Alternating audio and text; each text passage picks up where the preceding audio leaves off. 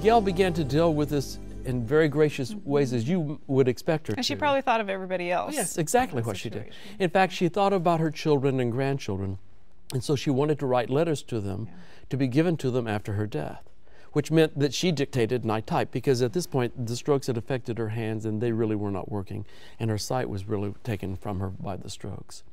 So she dictated a letter to our two daughters, one each, and one to our son-in-law, and a letter to our grandchildren. And I gave them those letters about 6 weeks after her death. And then she said, I need to write one to you. I said, well, that's rather difficult since I'm the one taking the dictation, you know. I said, besides, what are you going to say to me you haven't said every day for the last 40 years anyway? She said, perhaps you're right.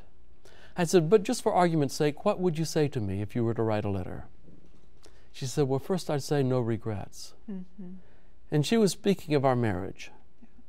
And we've had a fabulous marriage, but believe it or not, there are a few things I've done wrong through the years. I can hardly imagine. Yeah, I imagine. And she was saying to me, there are no regrets over, you knew I would beat myself up over that. She said, no regrets. We're good. We've made amends for everything.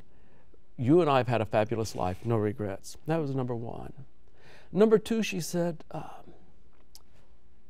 live our life. To me, that meant faith, family, ministry. That's what we lived. And so that's what I endeavor to live.